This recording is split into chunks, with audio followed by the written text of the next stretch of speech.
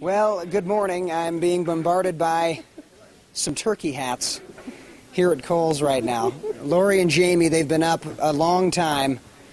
Where have you been so far? Everywhere. We have been to Walmart and Best Buy and Penny's. So, are you tired? We are very tired, but was it not fun? done. It was very fun and well worth it. And you're not done. And we're Crazy. not done. With these turkey hats. We are not done. Pretty awesome.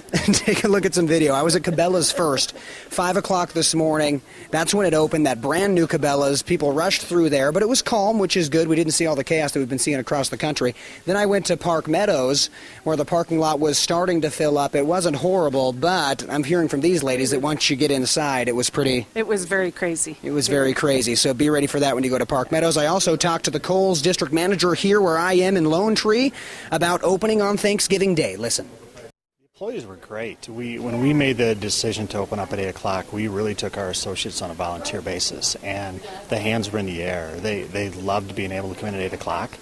For so many of our associates, this is the best day of the year. They look forward to it. It's a lot of fun. So I'm pretty impressed with these turkey hats. I think it's really adds to the Black Friday shopping. Where are you headed to next? Cabela's. Cabela's. It's crazy. Oh, You're going to deal with some more craziness. that's okay. We can do it. We can handle it. Okay. Have fun. Back to you guys.